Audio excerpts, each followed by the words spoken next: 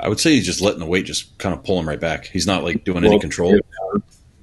For me, for arms, the negative is very crucial for me because I want to feel it pulling on the bicep as it comes down, and that load is the bicep is taking that load. So for me, like what Andrew just said, is he's sort of just letting that drop and he's not really using that negative to his advantage. What's up, guys? Welcome back to Blood, Sweat, and Gear with coaches Skip Hill, Andrew Barry, our guest, Coach Nate Spear, an IFBB Pro, and myself, Scott McNally. All of our programming is brought to you by TrueNutrition.com.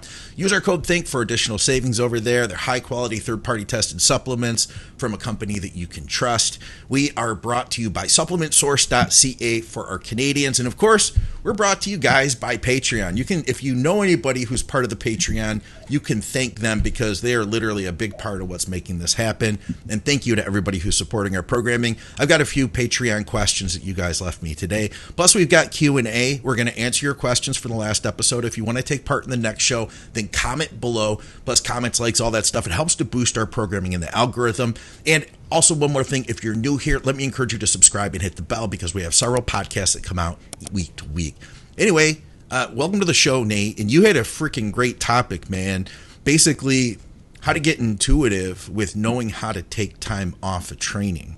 You know, we all the time we're telling guys, the younger, newer generation, that these guys need to work hard when they're in the gym and then take time off to rest. There's all the cliches that go along with it, you know, that we grow outside of the gym and all of that. But it's hard to break the habit. If we want to grow, how do we figure out when is it time to take more rest from the gym? Well, I feel like I made my most progress when I started taking more rest days, honestly. And I feel like a lot of guys, as you sort of become friends with, you know, guys that are like super heavyweights and open pros, right? Like a lot of them sort of follow the same guidelines as like when I started taking more rest, I responded much better. So, and I think when you're younger, we love the gym so much, right? So it's hard to take a day off. Or a lot of guys, you know, when they first start training, it's like, oh, I'm training 7 days a week, maybe 6 days a week, or maybe twice a day. And it's really hard to get them to buy into, hey, like, do you want results or you want to have fun, you know? And like, it just had me thinking because I have a lot of, I mean, you guys probably get the same thing with your clients, but sometimes they'll be like, hey, I'm really, you know, they're sort of like asking to take a day off because they may feel bad. I'm like 9 times out of 10, that extra rest day is probably going to be more beneficial than any kind of harm it's going to do. You know what I mean? And for me, I got really good at, I mean, me and Andrew are training right now together, like all the time. So like he can sort of attest to this, but like maybe 1 week I'll take an extra rest day. You know what I mean? Just because sort of I'm going off of the feel of like, okay, maybe I'm a little bit more run down. Like I know I've been training extra hard this week, whereas like the previous weeks, you know what I mean? It's sort of like your training gets a little bit harder, more intense, and you sort of, you know, maybe start losing your pumps. You're a little bit more achy, a little bit more slow moving. You know what I mean? And those kind of things. And then usually, like for me, like let's say I take 2 rest days off in a row, which usually I go 3, like we'll do like 3 on, 1 off, 3 on, 1 off, but maybe throw the second rest day in there to follow suit. So there's 2 rest days in a row. And I don't know about you guys, but I always come back with like better pumps, just a better connection, you know, to the muscle that I'm training. And I just think it's done a lot of benefit for me making progress in later years of bodybuilding. And I think a lot of guys don't really look at that as how do I get better, right? It's always the training and, you know, like what gear to take, obviously, is the top one. But a lot of guys miss that part. And I think a lot of guys that put on a lot of muscle getting good at taking those rest days. Just don't take a week off. Because if you go to take a week off, everybody's going to lose their shit, like right away. Are you familiar with what Skip's doing, Nate? Yeah, he's doing a week on, week off or something. I know people are losing their shit. Yeah, it's absolutely hilarious. Yeah. And I think there's something to be said, too, of the fact that your training, your level of training intensity, that has to be factored in as well. I mean, look, if you're a newbie and you're going in and you're still trying to connect that muscle with the brain, excuse me, and with that signal and you know, the nerve response and the signaling between the brain and the muscle and coordination and all, that's completely different. I think a newbie, not that they don't need days off, but they can't generate that type of intensity. I think the more we train, the more intensity that we can generate does require more off days. And that was the biggest argument that people were countering with me. They're like, well, maybe you're just overtrained. Maybe, but I'm training each muscle group once a week. So when you look at it on paper, you're like, I should be recovering from this. And another thing that should be noted too in your case, Nate, is you probably have better recovery than the average person. You know, people don't understand that it's not, and I just wrote an article about this too, so I'm going to like plug it for Elite FTS. But it's pointing out that there are so many more variables and components to a pro physique than what you see from a structure muscle belly standpoint, whether it be assimilation of nutrients, digestion. I mean, I laughed and said, I don't know of a pro that is going to be taking in less than, you're not going to have a pro eating 150 grams of carbs a day unless they're just in a world of, if they're it's something extreme or extraordinary.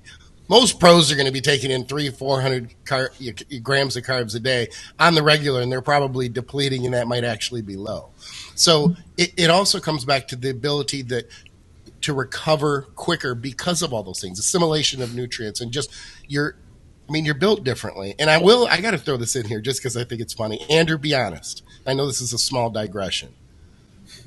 But when he introduced Nate as an IFBB pro, but he didn't introduce you as an IFBB pro, I couldn't get it in there and go, oh, Andrew, thanks you. It's funny when as the words were leaving my mouth, I was like, I'm trying to do like my intro, and I was like, Coach Nate Spear, and I was like, and IFBB pro. I was like, and I'm thinking in the back of my head, but I didn't say Andrew's an IFBB pro too. He's a good. I'll just keep going with it. In all honesty, what am I known for? Being a coach or getting a master's IFBB pro card, you know what I mean? Yeah. And I wouldn't have it differently, And it's kind of funny because that you brought that up, because me and Nate actually were talking about this during our back training session today about like these how it's kind of watered down now in terms of the pro card. Everybody's a pro. Like I made a joke of like, oh, like my grandmother's a pro. She won the 65 plus class at the North Americans last year, and yada, yada, yada. Because we met a guy at the gym, and he's from New York City, and he was coming up when like all the good guys were coming up in the 80s and 90s. And he competed in like the middleweight class at the Eastern USAs when there were 25 guys in there, and all of them looked like they were ready to move on to nationals. So it just kind of like brings up those conversations of, like we look at, I sent Nate a video yesterday of, it was Flex Wheeler, Chris Cormier, and they're just like tooling around at the gym, and they're filming, and here's Tom Prince, 1997 Mr. Nationals champion, of the USA. And it's like, those guys in my mind, like those guys were pros. You know what I'm saying? It's like those guys had to wait in line like 4 or 5 years when they would have walked into any national qualifier or pro qualifier from 2000 on and gotten their pro card the first time out. So, but still, you still have those traits too, where your recovery is going to be better than someone who's not a pro. It doesn't matter if it's masters, doesn't matter. That all doesn't matter. It still sets you apart with those variables that make you a pro, where I sit back and I go, yeah, I have absolutely horrible recovery ability. I can't believe I'm stumbling over those words. But anyway, my ability to recover is very, very limited. So that makes the fact that Nate is taking those extra days, it should make the rest of us with mediocre genetics and recovery ability to step back and go, oh man, if Nate is doing this and he recovers arguably better than most, then maybe I should take a longer look or a better look at this as well. I want to add a little bit to that too, because Nate also does, like taking rest days is rest days, but he also does a lot more for his recovery. I don't think there's more than a couple days during the week that you don't have a therapy session, a chiropractic, a stretching session, or some other type of, therapy modality that he's including in his regimen as well. Yeah. So it's like, the kid who's doing 6 days of training per week, training every body part twice a day, not doing anything about mobility, not doing anything about downtime, cortisol, adrenal resets, all that kind of stuff. Like, how long do you think you can do that, until you start to really actually go backwards? And I think, I tell a lot of my clients this when they're like, hey, I think I can add an extra training day. And I'm like, well, are you addicted to training, or are you addicted to getting good results? Because we're getting good results right now. Like, why would we add another day and mess that up? And I think that's kind of the take-home message there. So how do you know? Like, can you guys tell us then, like, how do you know when is it time? Because right now we're just telling them you need to do it, and these are the things you're going to get, and you need to do it, and these are the things you're going to get. So how can we tell that it's time, or how can we get ourselves into a position where the way you had phrased the question, Nate, was how can we learn to be more intuitive with taking time off? Mm-hmm. Well, I will say for me, it's just like a basic rule of thumb for me is as long as I'm training, like let's say even if I have a 5-day or 6-day a week, or a 3 on, 1 off, or 5-day split with 2 days off, as long as I'm training 4 days in the gym for me, like, and my intensity is all there, like I'm sort of like, okay, I'm good to take an extra rest day.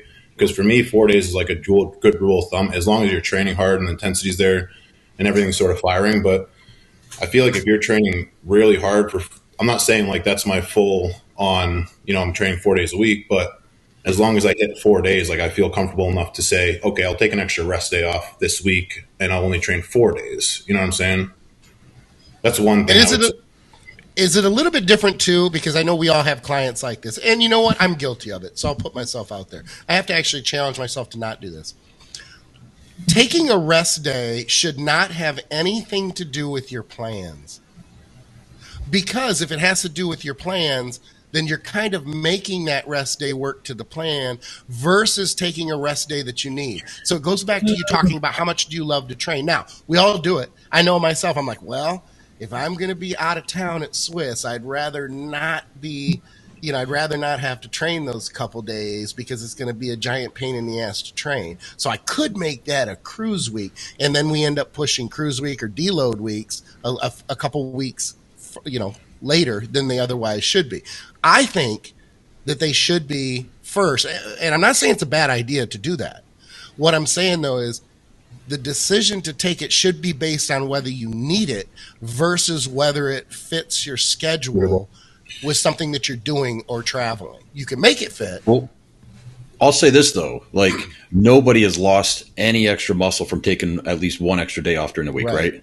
Right. But you might be inhibiting your gains by adding an extra day. So because I mean, you mentioned how we plan our rest days quite often around life, around things we have going on. I actually think that makes sense because, like, I'll give you an example. Like, I'm going away for the next 3 days for another road trip, and I probably won't train any of those days. So in my mind, I'm going to be ready to go and firing come Monday, Tuesday. If you know what I'm saying? So it's almost like I'm going to have this stored recovery that's going to allow me to propel me to have really great in-tune training sessions when I get back. Because I just don't think there's anybody, I mean, maybe like 2 or 3 of the top Olympians in the world can absolutely base their schedule on their exact needs of their physique to take the rest days when they need them. Whereas the rest of us, we got to earn money. We got, we don't have sponsorship checks coming in that cover our lifestyles. I think blending the two, I don't think it's a bad thing, is what I'm getting at. I don't think it's a bad thing. I do want to be clear because especially if you travel a lot, I totally get that. What I'm saying though is I'm going to be more convinced if a client comes to me and says I'm going to take an extra day off when they don't have anything going versus if they're going out of town. I'm not saying it's bad. I probably didn't explain it the best that I could, but it's coming back to that idea or the principle of taking it because you need it or taking it because it's a good idea. It's going to increase recovery and you're going to benefit from it versus that you're going to be out of town. They're almost kind of, at least I feel this way when it's me. It's almost a forced day or two off. I know I'm going to come back stronger. We know because we have that intuition because we have built that over years and decades, which arguably it does take quite a while to be able to honestly assess the feedback from your physique and how you're performing. So that kind of brings us, I guess, to the point too, like Scott was saying, it's hard to come up with black and white variables because a lot of time it's just a gut feeling. It's like we do with clients. We don't sit there and go, well, this change needs to be made because these 4 out of the 5 things. That's not how changes work. There's a gut feeling or a gut reaction. So let's try to be black and white about it. I'll start by saying that I think it has a lot in my situation, myself personally, has to do with contractile force. When I'm training, if I'm training and the muscles are contracting hard as shit and the pumps are good, I try to stay away from the pump because obviously that's another issue too, but they kind of go hand in hand. So if your recovery is really good, the weights are moving more fluidly for me. The contractile force is there, Everything feels even. Everything feels fluid. The pump is there. And I'll stop there. I'll leave it at that because there's other things that I could run down. That's me. I'd go with that one. That's a little bit more black and white. I've got one to add. But go ahead, Nate. I was just say keep it really simple. If I'm thinking about if I need a rest day or not, then I probably do. Yep. Yeah, that's a good one. That's a good one. Literally what I was going to say. Yeah. Yep. For me, when I really got to my lowest frequency ever, my most rest days ever, was a couple of years back when I was at my all-time strongest, and I had some lifts that I was tracking. And at a certain point, when you're getting to your absolute strongest, I could tell the difference. I'd know that, hey, if I were to say do this push workout right now, could I do the heaviest thing I had ever done? Could I get another rep on that? Or if I were to take one more day off, would I be able to do it the next day? It didn't matter as much maybe 18 months before that or 2 years before that. I started doing push-pull legs training 5 or 6 times per week, and it was fine at that time. 6 quickly turned into 5. And then eventually it just made sense because I could see I wasn't progressing in the gym the way I wanted to, that 5 then became 4, and eventually it came down to 3. And it basically came down to actually at the end of that period where I was at my all-time strongest, it was 1 on, 2 off, 1 on, 2 off. And I felt fantastic. I was literally my biggest at that time too, the biggest I'd ever been. I know that everybody disregards Cali Muscle because he's kind of, he was a really sensational dude. But he was one of the first people that ever told me about trying to cut that frequency back. And it was back in I don't remember. He had just gotten out of prison at the time. And it's before he got popular. I met him at the Arnold Classic. And some company hired him to just stand around and talk about supplements, basically draw people in. But literally, nobody was talking to him. I walked by him, and I'm like, God, this dude is a freak. Because he was, just crazy looking up top, right? And I walk back by again and nobody's talking to him. So I just say, hey, how's it going? And he pulls me in. We start talking and he starts giving me his advice on training. And he said, my strongest I've ever been, I trained 3 times per week. And at that time, it blew my mind. I'm thinking to myself, how could a guy this size train 3 times a week? But, I took it from there. That was like a little seed that was planted in the back of my head. And then years later, it finally made sense. But for me, in order for it to make sense, I had to get as strong as I possibly could. And then it all clicked, I knew if I had an extra day off, I'm going to get another rep. Yeah. Mm-hmm. Yeah, I can echo that too. I mean, when I was working with Dante years ago, that was my strongest, and it was 3 training sessions per week. And, someone getting into that type of training, going from a traditional, more of a bro split, they're like, oh, this will never work. This is, I used to train 5, I'm only training 3 days a week. But if you have an open mind and you realize, oh, wait a minute, he's making sure you're fully recovered so that you can give 100% Monday, Wednesday, and Friday for those 3 training sessions. And you'll scare yourself at how strong you get. At some point, you get so strong that you start to rack up injuries, and at the same time, you don't necessarily put on muscle as fast as maybe a little bit more voluminous or frequent approach would apply. But getting back to the topic, I think I think the other guys mentioned a couple things that I totally agree with. But I would say also along the line of if it even crosses your mind that maybe I do need an extra rest day today, I think about this, and I tell my clients, I would rather you have 3 or 4 100% training sessions per week than 5 or 6 75 to 85 or 90% sessions. So what I'm saying is, you're not going to the gym, you're not just kind of tweaking around, you're not finding a reason to go talk to so-and-so across the room and spend 20 minutes in between sets. You know what I mean? You see people in the gym, they go to the gym, and they do a set and they go and they talk to someone for 15 minutes, or they go and check their phone and play around with that for 10 minutes. I'm talking about you're motivated to get your sets done, you're motivated to do the exercises, and you're feeling strong while doing it. So I think mentally, you should have an idea hey, my attention span is kind of waning in the gym the last few days. I think I need to add an extra day or a few days off, if you get what I'm running at. Mm-hmm. Yeah. All right. Well, we have a bunch of questions. We also have a training critique. We're going to try to do those on a regular basis. I wanted to start this one out, though. Brian had asked a question to all of us, He asked for all the shows. I want it, but it's a fun one. So I'm throwing him a bone. I asked the guys on It's Just Bodybuilding. I want to ask you too.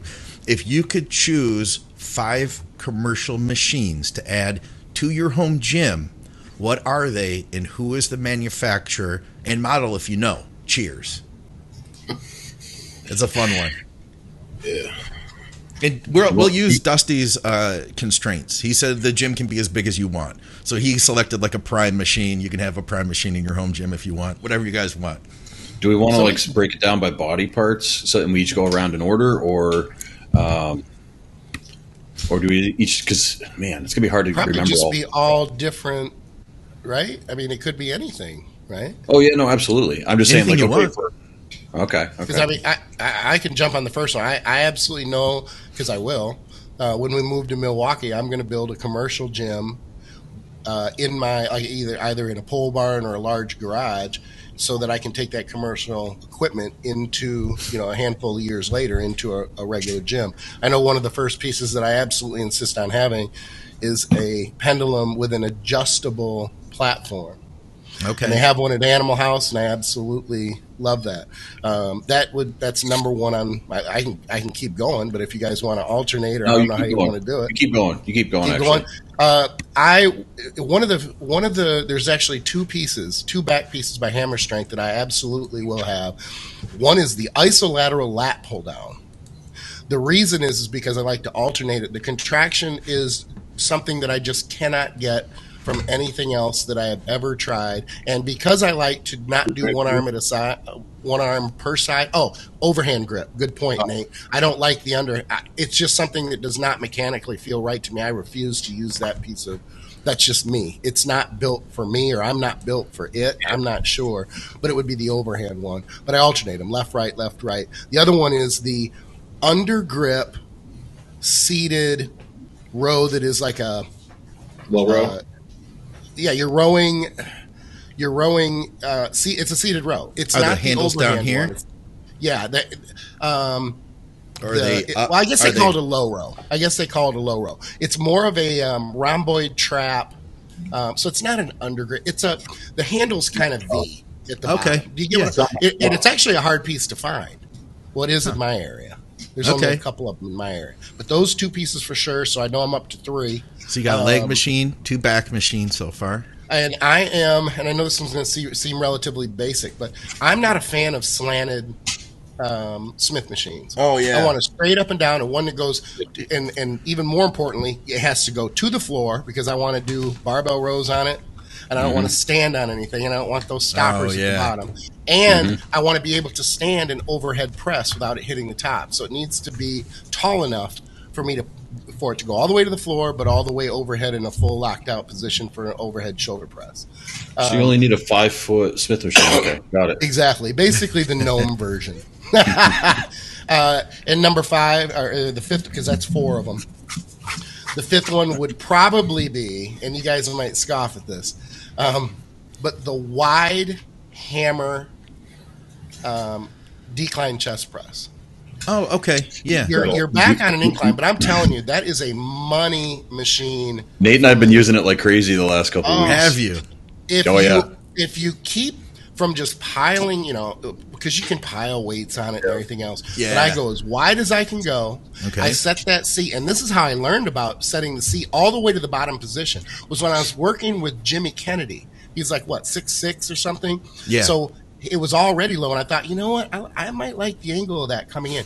It just drives your elbows up and in so much with that wide. It's just a beautiful chest exercise for me. But again, here's an example of weights. If I'm at 3 plates, or if I get to like 3.5 plates on each side, I'm probably not going heavier than that. And I see guys that are significantly smaller than me who can pile on 3.5, sometimes 4 plates, and they can just bang away on it. But they aren't doing them like I'm doing them. Mm-hmm. And hammer strength, you guys know with chest pressing, and I'll leave it at this because I can keep going on and on, but the reason that you can pile so many plates on it is typically because if you have the seat high enough, you can tuck your elbows, and it becomes an incredibly inefficient pressing movement. So and I probably should take a video. I've got videos of me doing it on my Instagram, but it's night and day versus how the average person will use that piece. You guys are probably using it very similar to what I am, but that's how I do it. Those would be my 5 for sure. Absolute, probably the first 5 pieces that I buy. It's a good set of machines. So you had, was that 1 chest, 2 back, 1 leg, and what else did you have? The Smith. The Smith. That's right. That's right. Yep. Cool. Yep. All right. Yep. Who's next? I can go. So I'll do Atlantis hack squat. Have you guys ever used that? Yeah, I don't know. Now that I think about it, no. I'm like, oh yeah, no. It has an adjustable platform, right? Yeah, it's very, very smooth anyways. So it's one of those things, like, even if your knees are, iffy, it still is a good hack, where I feel like the Cybex is the opposite. And then seated ham curl, probably the ham tractor from Flex. And then, speaking of Flex Fitness, I would do the chest press from Flex Fitness, the one that converges with the plates in the back. Nice. Oh, yeah. Yep. And then I would do, it's funny because I actually like that one arm hammer iso row, the supinated grip. Do you? Okay. That's the difference, because you're probably built for it, where I'm like, this sucks. So I would do that one. And then probably, let's say Arsenal T-bar row. Is that 5? Yeah. Supported or straight from the... Supported, yeah. Chest supported. Okay. Yep. That's a good machine. That's a good machine. I like that. Does it have swivel handles on it? Yep. Yeah, and you can move them in and out, too. Yep, Yeah. gotcha. Nice, yeah. Which got to All right, answer? I guess it's my turn, huh? I'm just trying to think. Well, I definitely got to pick a Smith machine because you can do so much with it. Yeah, from rows to stiff-legged deads to pressing, all types of pressing, triceps. You do everything with it. I'm going to go with the ham curl too. In terms of brand, I can't remember the name of it, but there's this one in Montanari's gym that Nate, do you remember the name of it? What brand Probably it is? Yes, I'm pretty sure. Tractor. What is it? Ham tractor. Oh, that's the ham tractor? Right. Okay. Yeah. The seated one. Yeah, that one is super smooth. I'm probably going to go with the Watson hack squat because we've also been using that lately. And the cool thing about that is that if you guys don't know, you guys should look it up. You can change it from a 90 degree down to like a 30 degree angle, like set. You could do it in set if you wanted to. Like there's like this jack that moves it up and down the angle, right? And you can also adjust the foot platform. But literally, you could make a mechanical drop set without changing the weight. You could start with like 4 plates, get as many reps as you can when you're vertical, and then slowly bring the angle back as you go and continue to get reps out of it. I didn't realize that's what it is. I'm trying to pull it up right now. Yeah, I've got a picture of it right here. So this, they had this at, what's his name? Doherty's gym in Australia. That's it. Yeah. Yep. Yeah, and so I that use thing this also machine. goes vertical. What do you mean? Like it sets up more? You literally that thing can go from that angle all the way up to straight up and down. So you when guys I are saw way it, more trusting than I am. When I saw it, like, the whole time I'd be like, something's going to fail. Look at the stuff behind. Look at the stuff behind in the lower left hand corner. Do you see that hydraulic stuff going on there? Yeah. So yeah, that there's a crank that you can't see on the other side that you can adjust that piece up and down. So I didn't mess with that. I saw all that, but I'm like, man, I never mess. I'm in a gym. I don't ever train in. I'm in the other side of the world. I'm not pressing any buttons. I'm just going to use it as it is. You know what I mean? Okay, just so I understand, I just want, and if I'm asking this question, people listening might think, or watching might think the same thing. Clearly, it's only the back that adjusts. No, the platform stays constant. No, the platform will adjust with it. Okay, the foot platform you're asking.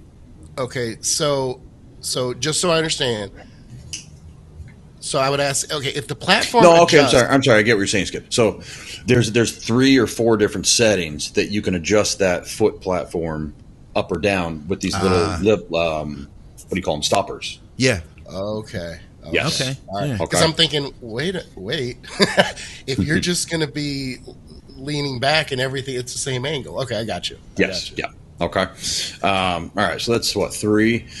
I'm probably going to use that prime chest supported row for back, just because you can do, some stuff to work your upper back. You can do stuff to position your elbows to work your lower lats a little bit more. Is that the one where you're like face down?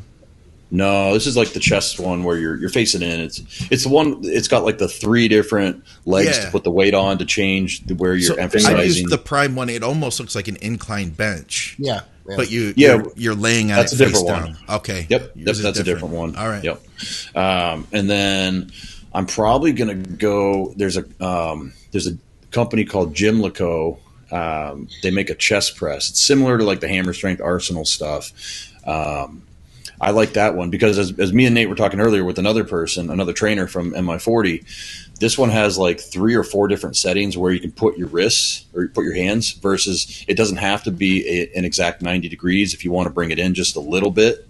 Because most of us, especially as we get older, those straight 90-degree bars, whether it's a row or a press, they just don't work for the wrist, to the elbow, to the shoulder, whether we have obstructions or whatnot. Whereas I think more of a slightly neutral grip is much more advantageous, not just for your pressing, but for your joint health as well. So is this did you say chest press? Yeah, it's a Gymlico. Gymlico. Gymlico. Yeah, it's a Swedish company. In the U.S., they're sold out of Canada. Is this the one where it's setting up more like this? No, it's more of like you're similar to like an Arsenal incline press. It's like an incline. That's the one Nate was talking about. Okay. Right, Nate? Yeah. Well, this is similar. Okay. Gotcha. Those are nice. I like the Gymlico stuff, and it would be really good for a home gym too, because the footprint is so small. It's not on big. Those machines. Yep. Yeah, I saw them at FIBO. They had that whole equipment hall, and they had all their stuff there. I like their equipment a lot. It's like you could literally put their hack squat and their leg press in the space where my hack squat is. Yep. But I mean, you're paying like $5,000 for each of those things. They are not cheap machines. They're not cheap. No. Yeah. No one said pec deck. Because you could do dumbbell flies if you really wanted to do that movement. No, I agree. But I do find it odd that these days, even the old school powerhouse here that was going in and ended up failing, they had to close. But I expected them to have it. And I'm going to tell you, there's only one that I like, but I do think it's badass. And it was made by Bodymaster, and it was you were back on an incline, but the pads were straight up and down, so they didn't incline with you. So you got kind of almost like a decline, and the pads were real thin. And that's my biggest problem with pec decks is the bars and the pads seem to be thick so that you can't get your elbows very close together. This one, your elbows would get like, they'd literally be like this close together. Huh. It was really good, but I haven't used that in years, and I haven't seen. It's one of the pieces of equipment that I rarely see in even hardcore gyms anymore. Is a good pec deck, and I agree there are other options, but if you get a good one, man, that can be. They are nice. They are. Yeah. They really are. I think, and it's just odd to me that was such a popular piece, and if the mechanics are right on that piece of equipment, it can be really good, but they're very difficult to find these days. I had one machine, I said, because I have my 5 already. I already bought them too. I have my stuff, and I just went with all leg equipment. But there's one thing that I've got: my hack, leg press, extension, and curl. Like, because you got to have, if you're going to train legs, like you can't just have a hack squat. Do you know what I mean? Like, to really get it done at home, you need all that stuff, in my opinion, to replace the commercial gym. But there's a row that I would love to find, and it's one of the Hammer Strength rows. And I had this video I found of it from a couple of years back. So the show came out today. It's Just Bodybuilding, guys, as we're recording this on the day that It's Just Bodybuilding comes out on Wednesday. So I sent this over to Ron and Dusty. I want to show it to you. This is my all-time favorite row machine. Let's see if I can turn the volume down here too.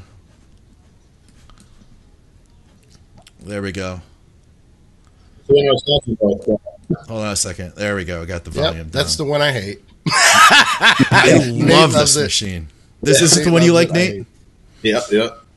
I like it one item at a time, though, personally. I could see that. Yeah. That's really nice. To me, this is almost like a pull down. A pull over. Sorry. Yeah, it's like a pull down, but there's like a pull over quality. The way my arms are coming down here, it feels like a pull over right there. and I could activate my lats in a way that I had not previously. Like it just, for me, this is absolutely perfect. And the one right next to it, if you look behind that machine, it has the close grips with that little V-shaped grip. I don't like that one. It's a completely different machine, even though it's basically the same style of design. And I like the other one. Yeah, I don't want it in my. I don't like it so much that I'd have it in my home gym. Yeah, but I do like it as a pretty good variation. But that's the individual part. That's why I say, I've complained before. My scapula won't open up. I'm very narrow shouldered, narrow clavicle. That sort of. So that probably plays a part into why I don't like specific back machines or back exercises like that. You guys are wider than I am. Don't pat yourself on the back too hard because it's not difficult to do. All right. We did have some other stuff. Like I said, we had a bunch of listener questions. I want to bring, since we're talking training, I wanted to bring one more thing in. I know you guys saw this video that Skip posted. I thought, why don't we talk a little bit about this, and maybe we can use this as a segue into our training critique too. But this is Skip blasting some biceps. Look at those freaking veins too. The caption on it was something like, "You can make fun of my weight, but not the form." I would make fun of 70 pounds. I think you said it was, right, Skip? Yeah, it's only a 70-pound barbell. Yeah, but I think this is a point that should be talked about, because I think all of us probably curled more in our 20s than we did in our 30s and 40s and older. Yeah, But because you learned how to actually curl and get a solid contraction. Like, you stopped ego lifting on the biceps and the triceps and all those movements, because you're like, well, wait a minute, this is doing absolutely nothing for my biceps. It's killing my elbows, it's killing my shoulders, but it's really not adding inches on my arms. Yeah, that failure right there, I would have tendonitis after this workout. I'm impressed that he can do a straight bar curl. Yeah, honestly. No kidding, right? It's very. You see my hands at the top. They are. I let them move. It's a hook grip, and then I let them move so that they can rotate at the top. See how at the top they see that left wrist roll. Otherwise, it hurts. And so it'll start with a hook grip, but it ends up almost like low on the palm of my hand at the top. Like, I can't remember last time I did a straight bar curl, so I give you tons of props for that. Yeah. And you look fucking jacked. Yeah. Yeah, no kidding. Need a tan, though. Yeah. And you need to work on that tan. That is for damn sure. All right. So we did have training critique. We get into that. Let me see if I can pull those up here. So this is from Chris, and he showed me some chest stuff. We talked about what he was going to send, and we were trying to work on big compound movements, things like chest, things like back, things like compound leg exercises. And he sent me some chest stuff, but the videos didn't work right. So he's like, "Here, I sent you some arm stuff." So I guess we're doing some bicep reviews today. I'll start with this one. I got one of his bicep exercises and one of his tricep exercises, and we'll see what he's got going on here. And I want to hear what you guys have to say here. He's a big dude overall, a lot of muscle. I would say he's just letting the weight just kind of pull him right back. He's not like doing any control. For me, for arms, the negative is very crucial for me, because I want to feel it pulling on the bicep as it comes down, and that load is like the bicep is taking that load. Hey, what's up, guys? I have a lot of people who reach out to me on a regular basis who are trying to more effectively reach their goals. One of the biggest mistakes I see people make is that they're not getting enough protein. And there's only so much chicken breast we can eat through the day, but we can easily add a high-quality protein supplement to boost those numbers up. True Nutrition has just about every protein powder you can think of, from high-quality whey isolate. If you don't tolerate lactose, then you could use their beef isolate, or you could use their pea protein isolate if you don't eat animal products. They literally have everything you could think of. I've believed in them for like a decade before they advertised with us, and they never went out of their way to say like, "Hey, we want to promote our stuff through you." I literally asked them because it's a company that I believe in, and at the end of the day, I want to see you guys reach your goals as effectively as possible. So if you use our code THINK at True Nutrition, you'll get some savings, you'll help to support our programming, and you'll get some high quality products to more effectively reach your goals faster.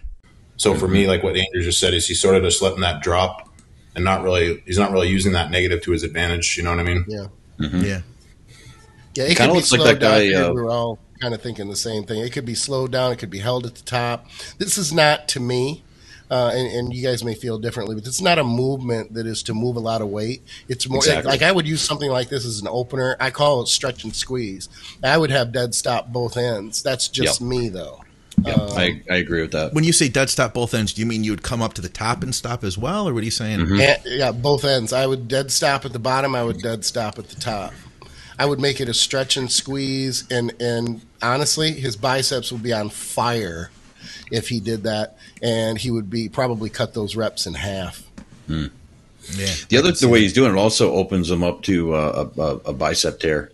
Yep. When you just kind of let the weight pull you like that, if that force exceeds the strength of the bicep tendon there, you're opening yourself up to a bicep injury. And it's the angle too, because the angle of pull is behind him. And people need to be reminded over and over that bicep attaches over the shoulder. It's the same thing with like an incline dumbbell curl. It's a very vulnerable position. You know, we tend to look at preacher curls are so dangerous, which quite frankly they are. That's why I like a pad below my elbow on a preacher curl. But that's deep diving, I guess, because we're not talking about preachers. But I will not have my elbows hanging over a preacher curl and be able to go with full extension, because to me it's just an accident waiting to happen. But I agree, that angle of pull is behind him, and that's a vulnerable position. If you slowed it down, that's vulnerable.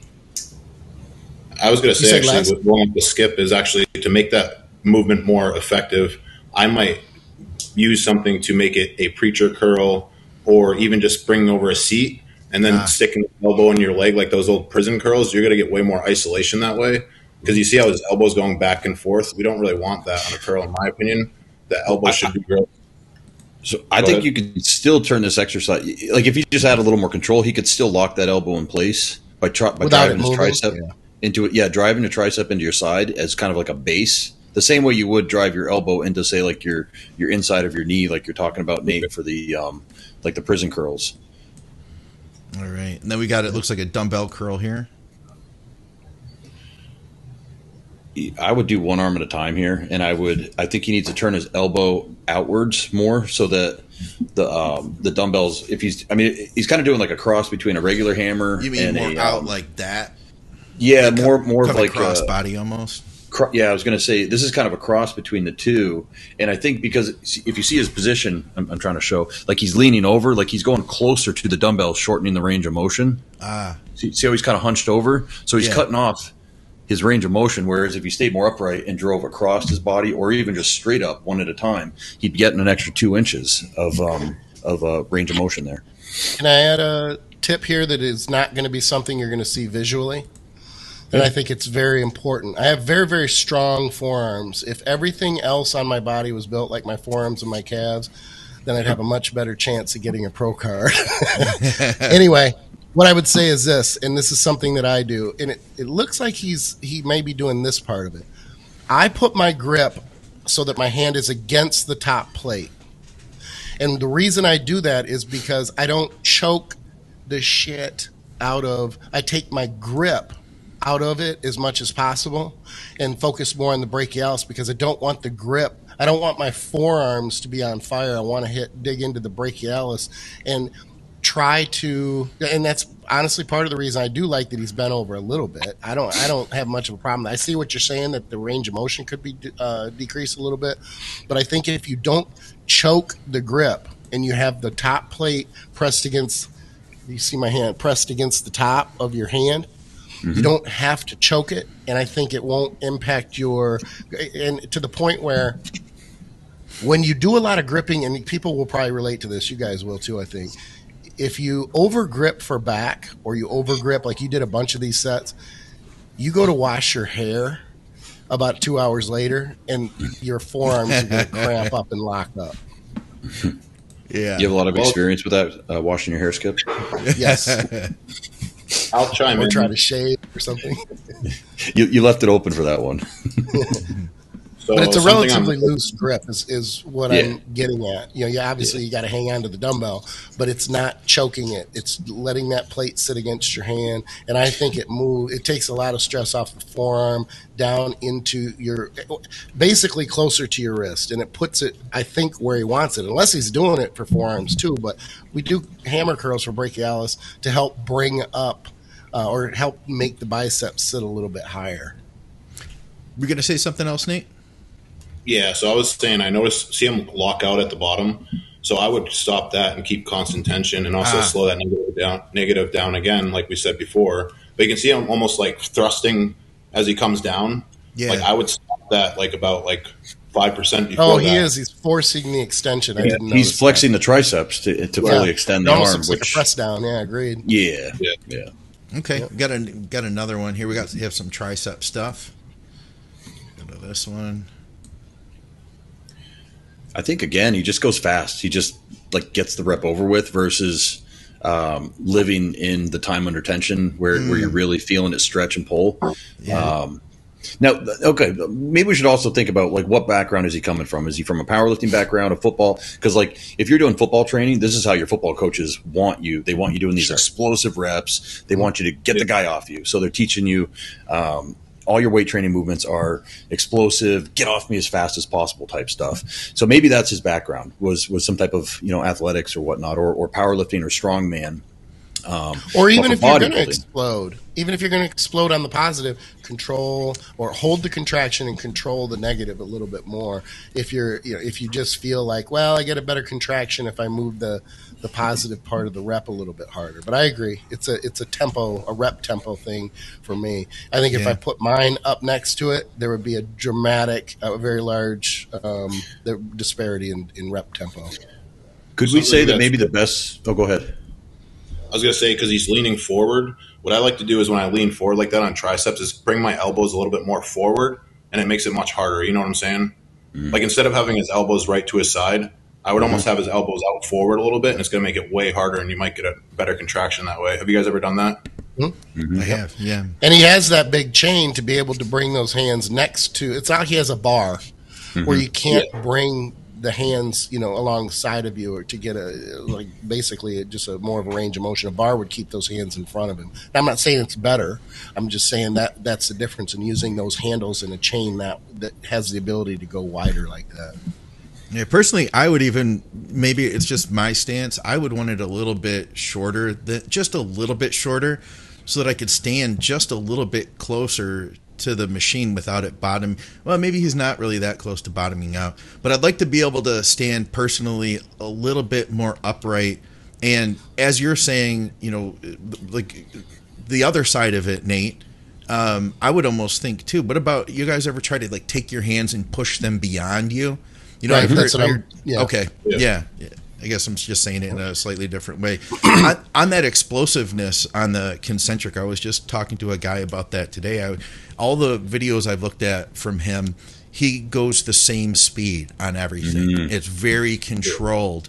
And I do think there's something to be said for, guys are trying to slow the negatives down. And I think sometimes getting more explosive it'll activate more fibers. I'd asked Scott Stevenson about that, which I think he's with us in the past. And you can feel the difference. Like if you're on a hack squat and you just do your slow negative and then bring it up at the same speed and go back down and bring it up at the same speed. Do like 2 reps of that and then do a couple of reps where you just drive it up aggressively, controlled of course still, and you have to decelerate at the top, but add as much freaking force into that as you can, while controlling it, and you'll feel the difference just in those 2 reps. You know what I mean?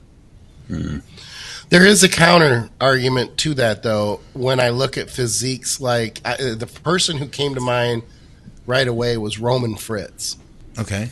He trains very, very controlled, positive and negative. So he's limiting his weights. Obviously, he's trying to dig into the muscle as much as possible and create that stimulus. But he could certainly use more weight and explode up and control down. Yet at the same time, my counter argument is this: seems to be working really well for him. I mean, because his leg development is so damn good. Does Nick explode and then control, or is he controlled on the way up? Nick's really slow in both directions, isn't he? Okay, but he made that shift about 2 years ago. Okay.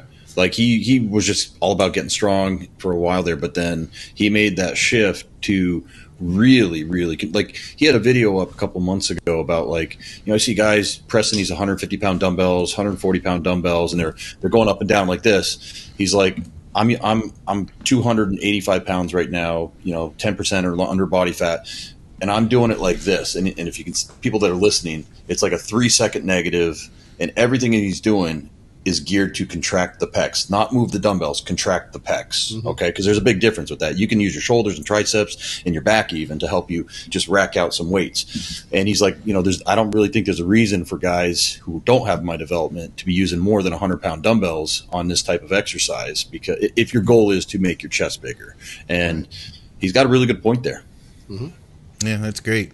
I will say, though, that it depends on where you're coming. To get back to what you're saying, Skip, like, to counter that, I think it depends on where you're coming from. Like the guy I'm talking about, that's all I've ever seen him do is moving the weight at this continual motion back and forth.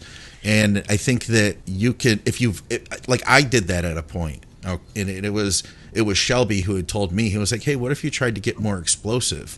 And when I did, I noticed that, like, a set of 8 would cripple me for the same set before that. I didn't have to use quite as much force to do that same exercise with if I were using, say, like a 2-second up on a hack squat versus just driving it as hard as I can. Of course, still decelerating and controlling it at the top. I think that the at the end of the day, it comes down to still having some level of control. What's the big joke? And it's a different stimulus. What's the big joke about training? Like what's the best training program? Your next one, right? Right. Yeah. It's almost, you can kind of use that same mindset here of like, okay, what's going to fuel my future gains, changing how I'm doing my reps. So maybe if you're a very slow and steady person, absolutely switching over to something more explosive. Sure. And on the counter, if you're just this explosive, up and down, get the rep done at any cost type of person, employing, now a 3-second negative, a full pause, and then a very controlled 2-second concentric, maybe that's going to fuel your future gains. So stepping out of your normal box, I guess. 110%. And let's be fair. Look, I'm already only curling 70 pounds. I don't want to drop to 40. All right. So we got a JM press here. Yeah, and I'm going to go on record and say I hate him. Not him personally. I don't like that press because it scares me because I can't stand that angle is so closed. I want it open. And I go so far as to tell my clients that if you're going to do them, I don't want to see a video of it. And if you injure yourself, I don't want to hear about it. I like them on a Smith. That's a pretty bold statement. I get it. I like them on a Smith machine. Where does the bar end up? In the bottom position? It depends on where you position yourself. It depends on how, like, do you want it to go right to your nose? Do you want it to go to chin level? You can position that based off how your elbows feel. Fair enough. And you can change, I like doing it on a slight incline too. So, I'll do like dumbbell skull crushers, and sometimes I'll open it way up, and sometimes I'll close it down to the point where the dumbbells are maybe coming down next to my head, the top of my head region. I don't quite go, to the point that he is here. Is there anything you guys would want to suggest to him with this movement? I gave mine. Get that bar to the top Don't do it. Exactly. Get that bar to the top of your head. I mean, I'm sort of on the same page as Skip. I just never really got into him, honestly. I just never really felt comfortable with him. But, I mean, I don't really see too much. Yeah, I don't see anything wrong, necessarily. Yeah.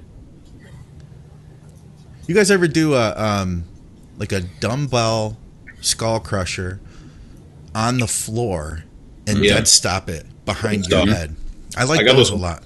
Those are like Dante thing, right? Dante does those? He started with the barbell. It was with a barbell, straight bar. Okay. Yeah, and it's called a dead stop triceps extension, or dead stop extension. And I can see that working good. Quick story is back in the 15 years ago, I'm training in the gym, and this guy who I thought was just like a regular gym bro, he's a little bit older than me.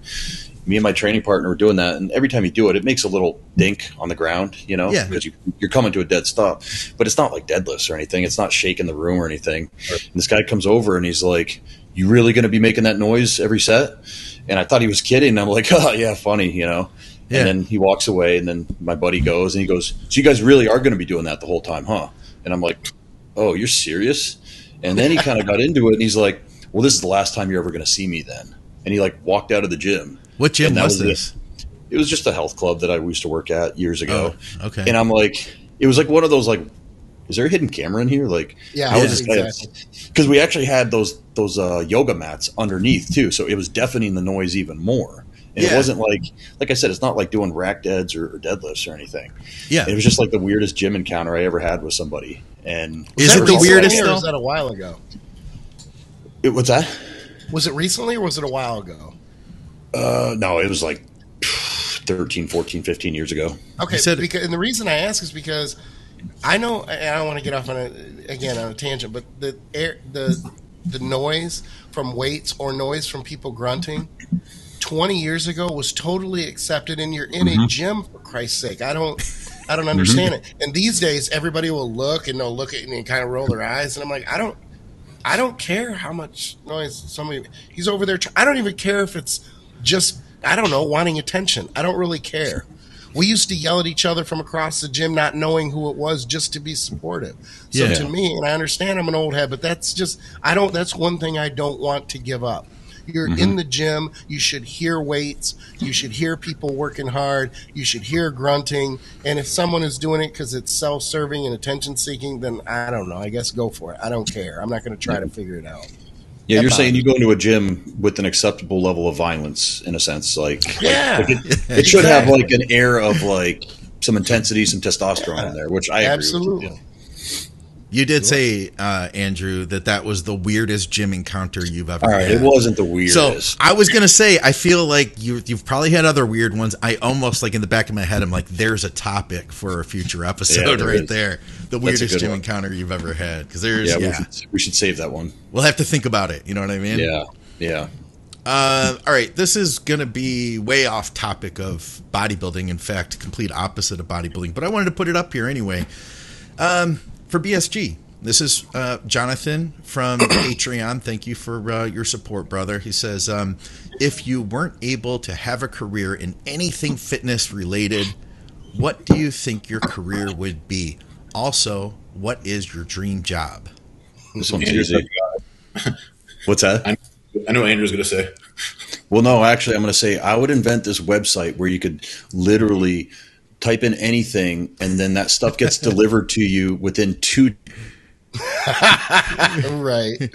Oh, man. Andrew froze. I'm going to finish his statement for him because apparently he froze, but I think we all know where he was going with that. Yeah. He said 2. He wants to be Jeff Bezos, apparently. Yeah. Damn. You guys won't, you'll be surprised at mine. Nate, go ahead. I'll wait. I mean, honestly, I wouldn't mind doing deep tissue massage, honestly, just because of being so in bodybuilding and muscularity and intrigued by it. And I've already started doing stuff on myself and learning about the process. And it's really interesting to me. And I think you can help a lot of people. And there's not enough massage therapists that are honestly, they get their certification and they just go about their way and they stop learning. Whereas guys like us that are so passionate about bodybuilding, we're always learning off the clock, right? So I think that's what makes us so good as coaches. We're always, if I'm at home and like doing nothing, like I'm probably watching some kind of educational or some kind of bodybuilding knowledge, and I'm continuing that. So I think it's the same way with body work. I'm just very intrigued by it, and like learning from guys like Derek Farnsworth, who's worked on me, and Karen out in Las Vegas. Like it's very, those guys are just levels above like regular massage therapists. And it's really intriguing that I think I would be able to do that if I really wanted to, I guess. Peter's with us, and he said, I'm going to see Nate's bodywork guy tomorrow in MA. Oh, nice. Happy with that. Oh, Andrew said his computer froze up. He's rebooting. Does that mean I'm going, Skip, so that you can hold off? Okay. Go for it. I honestly, what would be my dream job? I kind of honestly have it. Like, I'm not going to lie. This is, I feel really happy with this. I kind of feel like you probably have the same thing going on right now, Nate. Like, you get to freaking live your dream as a bodybuilder, and both of us came from a place where life was not quite as awesome at one point. I couldn't be happier right now, honestly. And I can tell you that 10 years ago, or more maybe, I was listening to Skip on a podcast. Literally had no connection to Skip whatsoever. And now, you know, we do this show every couple of weeks. You know, we record episodes all the time. So it's like I really enjoy doing what I'm doing, and I get to help other people too, you know, directly through coaching and then through all the shows we do. And you know what? We help people in ways that we don't even know. Like there are people that have messaged us that are like, hey, I was going through a tough time, and, you know, Skip said this funny thing and it made me laugh.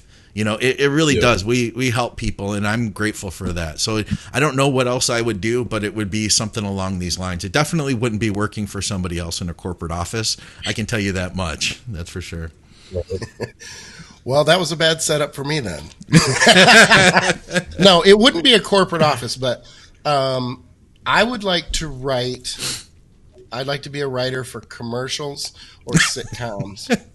Holy shit. Honestly, I just think I wouldn't want to be SNL because that's too cutthroat. That would be, and there's a lot of drugs involved and very, very. You take a lot of drugs already, though. That's true. That is a very good point. I don't think they are taking the same drugs I am. Oh, they're different ones. Yeah. I see commercials. I'm the type of guy that watches commercials and subconsciously critiques them. Do you? And I really am impressed when there is an ongoing commercial or commercial series that has the same theme with a company, and they're very witty and they're very. I have always been, I don't want to say attracted to that, but that's been something that's always been appealing to me if I had to have a regular job. The thing is I was not cut out for regular, and I did for years. I mean, what's a dream job? What else would you do? It didn't say like if you had a regular job, but what else would you do? You could be a lion tamer if you wanted to. Yeah, I suppose maybe I would have a cattery. Maybe I would breed poodles and Savannah cats. I don't know, but if it had to be a more of a regular job, I know that's what I would. That's always been appealing to me, or just write in general. I mean, I always say, if I ever wrote for a mainstream magazine, like something like GQ or Vogue or something or Cosmopolitan, I would probably find that, like, if I ever had an article that would be submitted and used, I would probably find that to be a very satisfying goal. That's cool. Yeah, I could totally see all those things, every single thing you mentioned. What about you, Andrew? You're back. What would be your dream job? And if you weren't working in bodybuilding, what would you do? Probably historian. Yeah, that makes sense. Yeah, focusing on American history primarily, but also world history from 1760s through present, I guess. Okay. Yeah. I thought about you. I've been reading this book about Michigan ghost stories of the Upper Peninsula, and it was such a popular area back in the 1800s because of the copper boom and the iron boom, and it's mostly about the history. You know what I mean, like of catastrophes that happened, or the history of hotels and people who died in them. You know, then there'll be like a little bit about these ghost stories that tie into the past. But I thought about you because I know about your love of history. So that would be would that be the job you would do if you weren't doing this, or is that your ultimate dream job? Well, there's probably like no money in reading books. So I mean, I'm going to assume that I won the lottery that Skip alluded to earlier in the podcast. It was before the show. Yeah. It was before the show. Yeah. And that's how I would spend my time probably. Yeah. All right. Yeah. And Nate's going to be a deep tissue guy I don't know if you caught that part. No, very cool. Very cool. We think you're a good move taking that company. I think it's a great idea. You should run with that website idea where you punch in what you want and they send it to you. Yeah. I was going to call no one's thought of it, so you probably shouldn't be talking about it publicly. Somebody will jump on that. Yeah. That's a good point. We'll call this the training. The what? I was going to say, Andrew has his own show on like one of those home network television shows. And he's like renovating houses, like that's so that actually would be a close second, to tell you the truth, because like I really do enjoy home projects like building and stuff like that. Like I just built a fence out back for last week. Yeah, it looked good. We've redone some rooms in the house and everything. So yeah, it's fun. Like, and I don't know anything. I never knew anything about it. And I followed this guy on YouTube called Mr. Build It. And like his whole motto, and he sells tons of merch. He's a millionaire. Is like, you need to break shit to fix shit. And I think it makes a lot of sense because like you're going to mess up like your first 5 times doing something, but you pick up all those skills along the way so that the next time you go to that kind of project, you're like, oh, I'm going to save myself $300 and 6 hours of misery, and I'm going to get this done very quickly. So. Yeah. It's like bodybuilding. We all broke shit in the beginning, and now look at where we are. Exactly. It's the same thing, basically.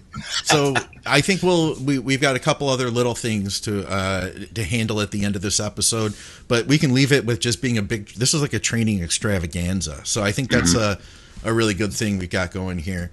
I wanted to address this comment. Said, love the show. As usual, I am curious about why we protect coaches that hurt athletes with their protocols. Shouldn't we say their names so people are at no risk when hiring these guys? And I think that was in reference to me not wanting to mention the name of the coach.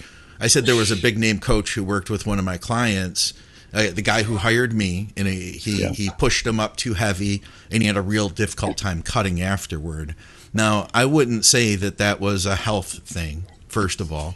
I don't think that he hurt him in any way. You can't know what's going to happen with loading somebody up and trying to get them as big as possible until you actually do it. Like we've all said, you need to go through a phase of like really bulking heavy and putting on the weight. And you know what? If you don't do well with coming back down, then you'll know not to do that again in the future. And that's what this guy has learned. I think that's what he's referencing, and if so, I had a response for him. But instead of texting it out, I figured I'd just say it here on the show that we don't want to play that game. I don't want to play that game. I don't want to play that game where that coach isn't here to defend himself and say his side, and I stab him in the back and talk crap about him on the internet. You know what I'm saying? I'm just not going to play that game. I know that you guys would like for me to play that game, but we don't do that shit here. So that's my response to him. Well, sometimes I was just going to say, not all the time. Like you don't have all the information from the client, right? Exactly. It's very hard to just say, "Oh, well, this guy did this or that," right? Without having the full story. And how many times have we been in positions where maybe a client was running their mouth or full of crap, and we were like, "Well, that's not the full story. This person wasn't, doing the program right or whatever." So sometimes it's hard. You know what I mean? It's a speculation, so you don't want to speculate as well, too. But in this industry, like when I say industry, I mean YouTube and really fitness and social media, it would be a much more sexy story for us to just call him out and say all this crap without being 100% certain about any of it. And I've seen it happen to too many people, and I just don't want to be a part of that. So I would say that I would be very careful listening to anybody that is just randomly calling people out. You just got to be careful with that stuff. Yeah, it opens a Pandora's box, I think. It opens a Pandora's box. Really what you're doing is you're helping to potentially take the industry and what we do in a completely different direction. And Nate took the words out of my mouth. The information that we have is rarely straight from that person. There's always 2 sides. There's actually 3 sides to the story because the truth usually does lie somewhere in the middle. And I put myself in that position like Nate said. I would really, and it has happened. I mean, obviously, over the years, it has happened to some degree. And there are prep guys that we just don't get along because I had someone publicly attack me without my name, but publicly attack me. And I didn't appreciate it because I knew exactly that he was talking about and ended up reaching out to him, and it got nasty. And the only thing that they did was listen to a client that had left me without the things happening that should have happened or could have happened because of a lack of execution. So it's just really you're opening a Pandora's box, and it's not a rabbit hole that I care to go down to. I think it's a level of respect of admitting this is what, basically saying this is what I've heard, this is the information that I have, and not putting it directly on that person, but saying this is something that if this is true, this is egregious, or this is just bad work. Yeah. All right. I wanted to make sure we covered that, and I know Skip, we had one other one here that we were gonna. This is like where we went dark. This is the last segment of the show is that BSG goes dark. We all saw this comment and none of us responded to it. Geez, you guys need to study peptides more. Bring me on the show and I'll teach y'all. LOL. Yeah. Well, this person, I did look on their page, and they've got tons of instructional videos on the biochemistry and the break. I'm just kidding. They don't have any of that. It's a ghost profile that they just came on to talk some smack. But I think this person missed the point of the podcast that we did was discerning which peptides or research chemicals are worth a darn and which ones do we kind of just put off the shelf as I'll call it snake oil, I guess, or pipe dreams, And I thought that's exactly what we did. And it was based off of our experience of many, many years of trying these things ourselves, having clients try them, and then determining whether they produce positive results or not. So nowhere were we talking about breaking down chemistry, pathways, or any of that stuff with the podcast. So yeah, this person can suck it. Yeah, I'll go a little bit darker, but I'll still remain respectful. And the reason I say that I'll remain respectful is it could have just been a kind of a jab in jest and, kind of a joke and roll with it. But the problem is because, when I read something like that, I immediately get irritated because I just think to myself, if you have anything to back that up, because you don't, I mean, I know that sounds bad, but I'm just making a very black and white, matter-of-fact statement by saying you don't, because if we gathered 10 other Andrews and 10 other Skips and 10 other Nates and 10 other Scotts in a room, they're literally going to say the same thing that we said too. Yeah, we're not holding back secrets. We're not uneducated. It's almost like saying, well, Skip, you've never used HMB. I mean, you don't know the growth potential they can have. It's just silly to me. It's just silly. And if those compounds were creating the level of physiques that a lot of the lower level bodybuilders and lower level competitors and guys who might not even compete, which is fine, and they just give those things too much credit. Those things are not being used at the higher levels for a reason. They are predominantly being used massive. I'd go so far, this is an arbitrary number, I'm just throwing it out here to make my point. I'd say 75%, if not higher, of the exotic peptide use is being used by very low-level bodybuilders / people who work out. And I stand on that 100%. And if it was a joke and it was made in jest, and that's okay. That's fine. I said my piece. Andrew, you said in text. What's that? Andrew said on text, you said a good term, majoring in the minor.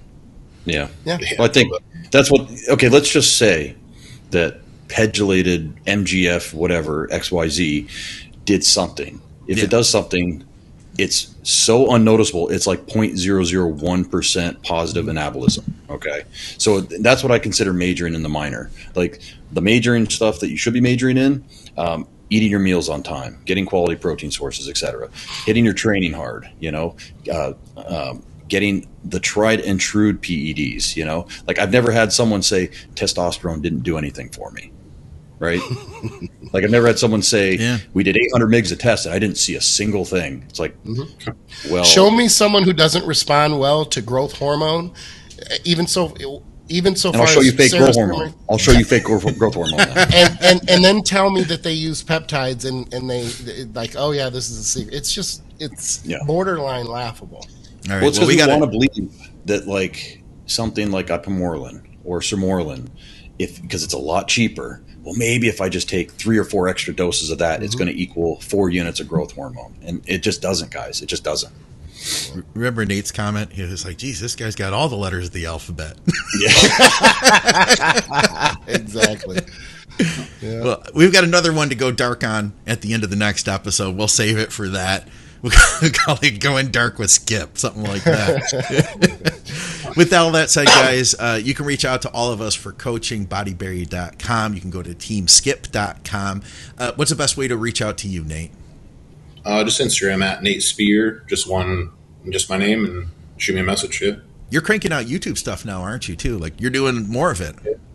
Yeah, definitely. I got a new video dropping on Tuesday, some arm training, actually, so there's a lot of good tips and cues in there. So my YouTube's actually Nasty Nate Spear, so there's a lot of good training cues on a lot of my videos, and I break down sort of my thoughts on training and get really in depth in the training. So if you guys are looking for some training stuff, it's definitely good over there. Excellent. That'll be the next show. We'll just take Nate's arm training and pick it apart. Yeah. Show him what he's doing wrong and how much better he could be if he did it our way. His arms are like 23 inches right now. I know. I tried to say that with a Jesus. straight face. Check out our sponsors, TrueNutrition.com. Use our code THINK, supplementsource.ca for our Canadians. Amino Asylum, use code THINK. And, of course, thank you to everybody from Patreon. We appreciate having you guys here and supporting the show. And for another episode of Blood, Sweat, and Gear, we'll see you soon.